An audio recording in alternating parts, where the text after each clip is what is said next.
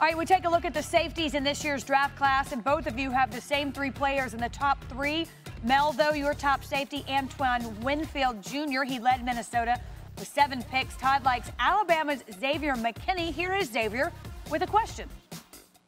What's up, Mel and Todd? This is Xavier McKinney, and I got a question for the both of you.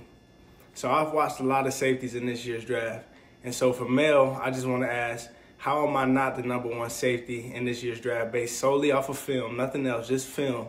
And for Todd, I want you to please explain to Mel why I am the #1 safety in the draft based solely off of film, because film never lies, ever. This man doesn't need an agent, Mel. It's a great question, Xavier. He's the best pure safety. Antoine Winfield is a slot corner / safety with more versatility. Ran 4.45. Xavier ran 4.63. But as a pure safety, Xavier McKinney is #1 on my board. But as the versatile guy who can do a lot of things and wear a lot of hats, it would be Antoine Winfield Jr. Both are going to go in that 20 to 25, 20 to 28 range.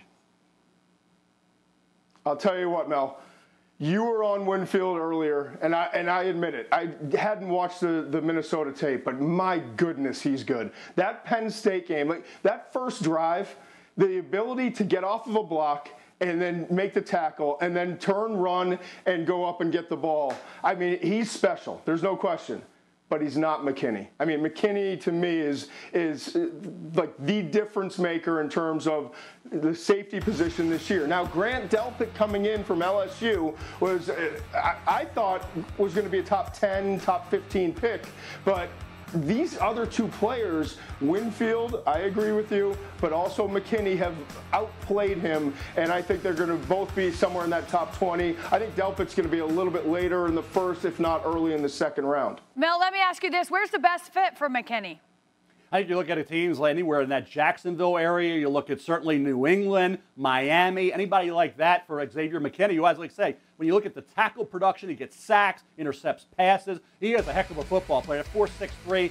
He plays a lot faster than that. But I think Winfield is a guy with versatility and certainly great bloodlines with his father. But I look at Xavier McKinney as a guy who could be certainly a Pro Bowl caliber player, will be a first-round pick the way it looks right now. I think people now, when you go back, and as Xavier said, the tape does not lie. He was a heck of a football player. And like I said, in that, I'd say 17 to maybe late first-round range. Some like a little more than others. There's some that think he's one of the best 10 to 15 players in the draft. I love the fact that he's watched the tape, Mel, and he's saying to you, hey, I love Winfield, that's great, but I'm better. I love that. Like that's what he brings. If you talk to anyone at Alabama, if you sit down with Nick Saban, he's going to tell you, like, the leader of the defense, and a really good defense, and a defense that we've had so much pride in.